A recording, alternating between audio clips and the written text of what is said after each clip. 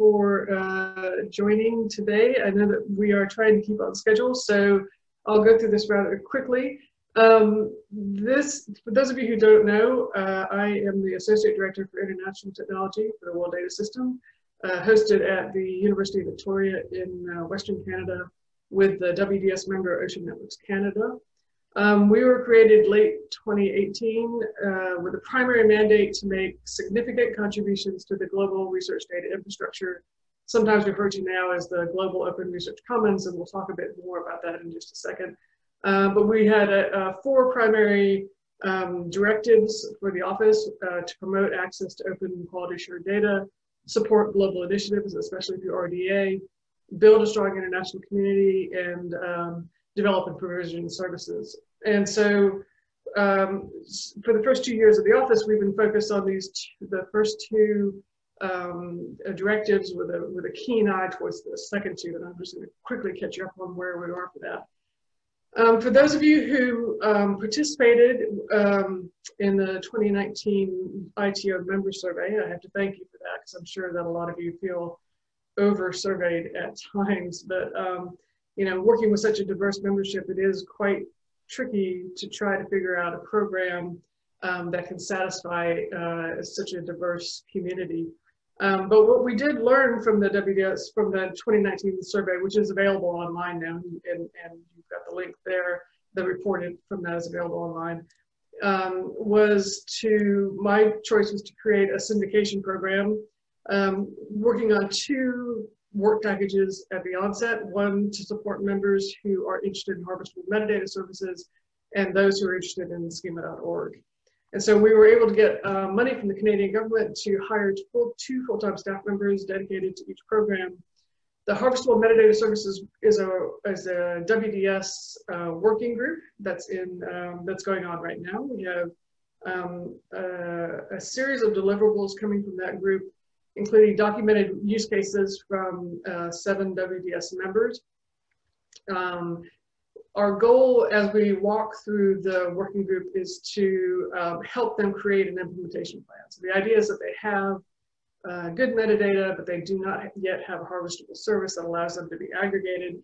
And so we're helping them create an implementation plan, and then we're collecting lessons learned and creating some guidance materials on common themes and challenges.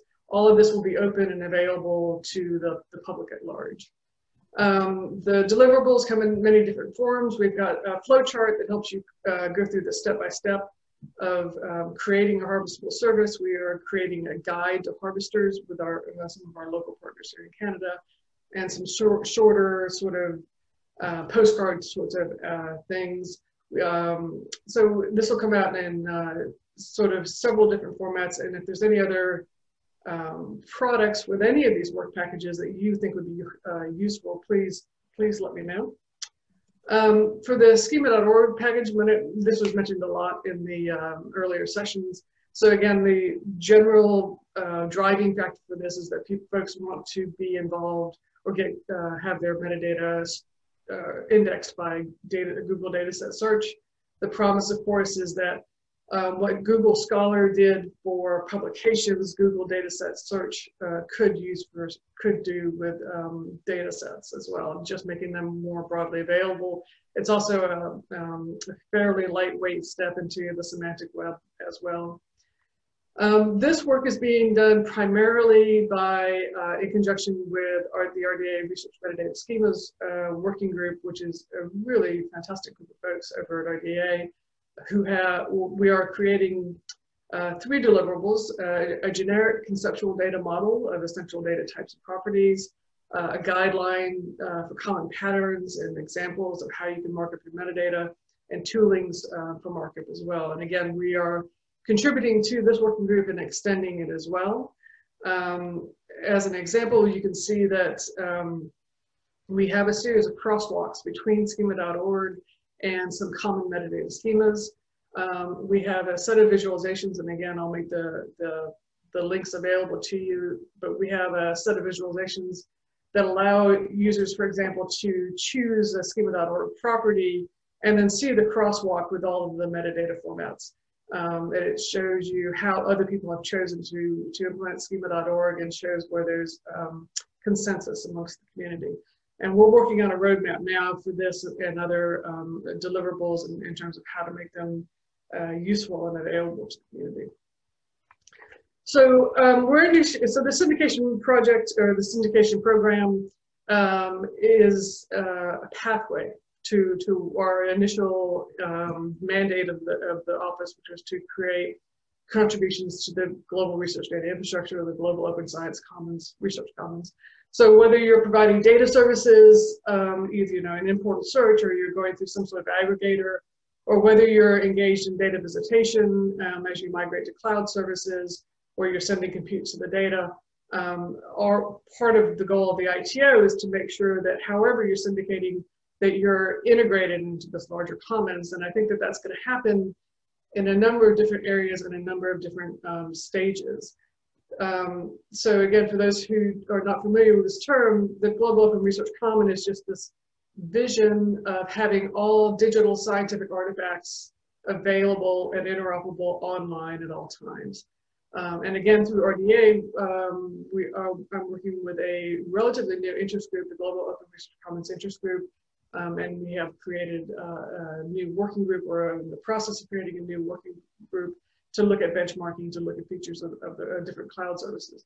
So it's a mechanism to try to coordinate the African Open Science Platform, the European Open Science Cloud, the IVOA, all of these national, pan-national, and domain sort of commons research infrastructures.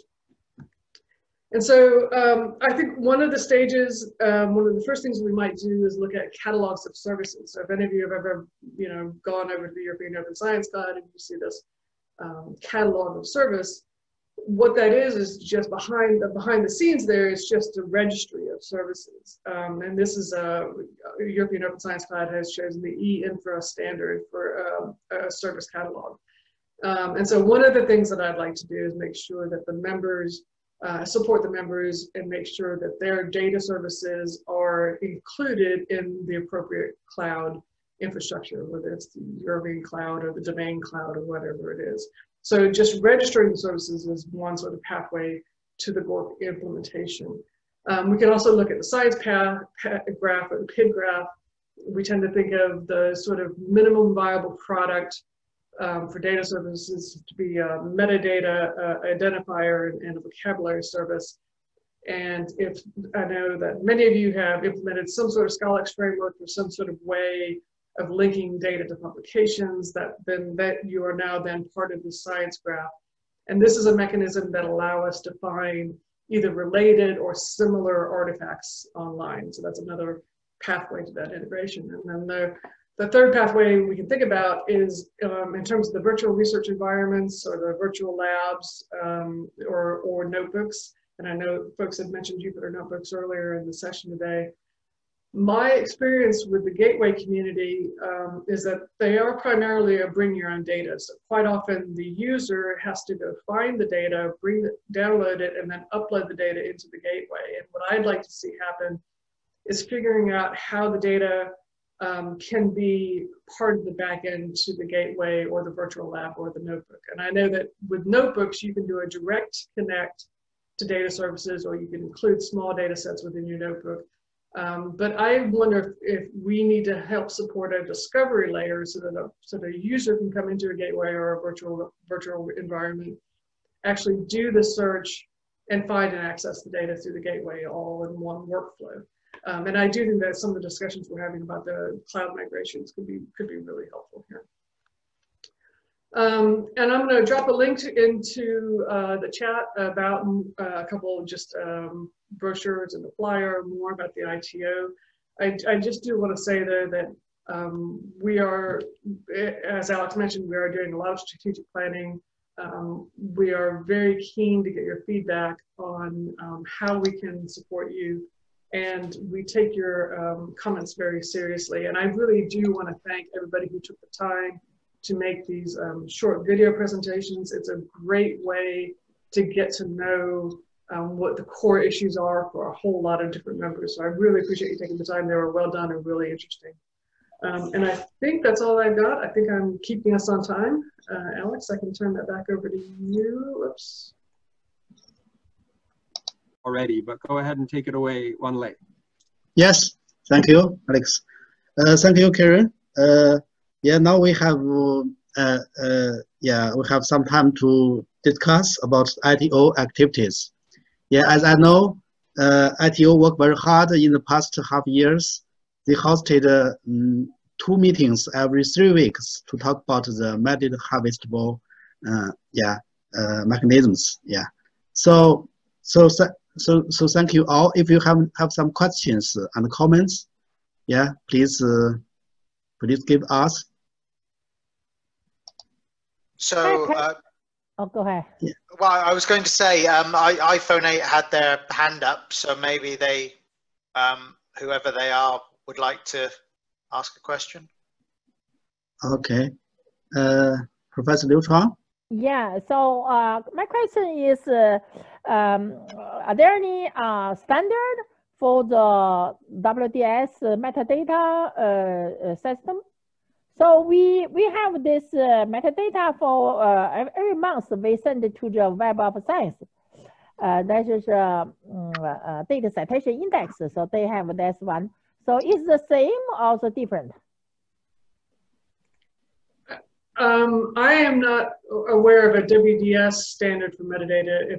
If I understood the question correctly, I do know that that is one of the services, or sort of the value add of many of the aggregator services, whether it's DataCite or OpenAir. They do harmonize a lot of the input data, and that's why I think when people start looking at building the Global Open Science Cloud, they're going to look to aggregators first.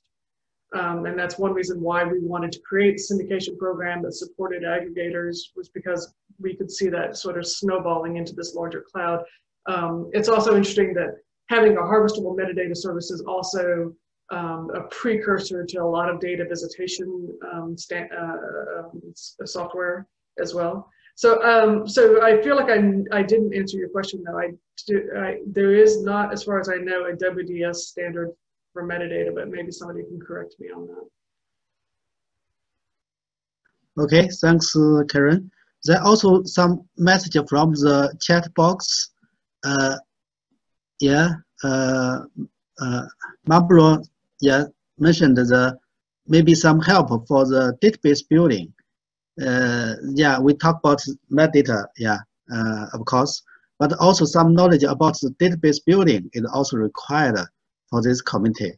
Yes, maybe ITO can do some activities for database building. Yeah. Michael, do you feel like you had a comment? Yeah, I want to recur on schema.org. Yeah, so the question for having a common metadata standard to be applied in the context of WDS. I think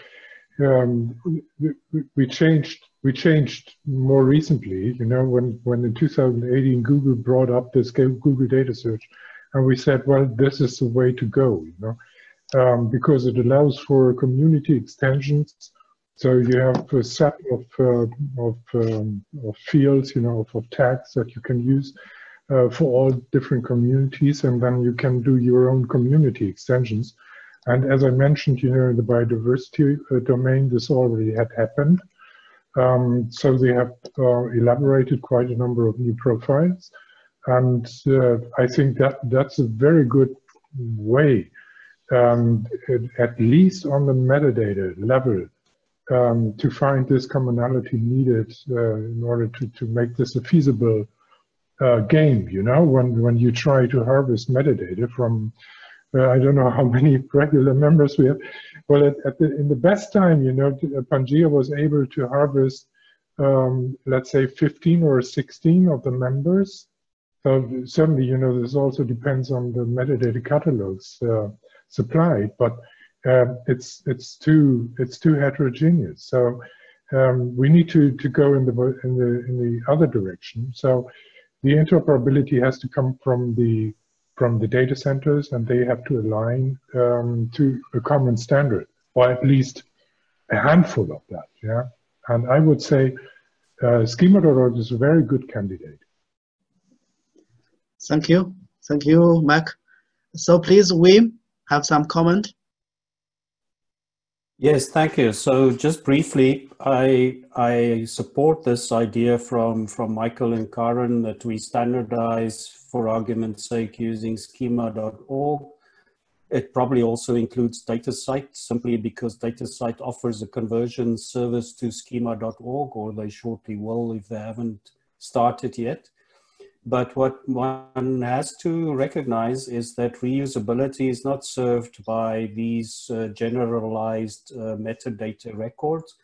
So within WDS at least, and in support of FAIR, one will have to provide a link to the original domain or format specific metadata, so that end users that need more information can easily find it. So I think for discoverability and for citation purposes, schema.org and DataCite will work very, very well, but we need to take that extra step to link to specific metadata from the given discipline as well. Yeah, I agree, Ben. And I think that's part of what the question about extensions and the role of domain extensions in schema.org is ongoing, especially since the governance and the creation of extensions that changed recently in terms of Google won't accept extensions, but they will monitor them. But we can certainly move forward with extensions within the domain without Google being a part of that. Yep. Yeah, thank you. Any comment?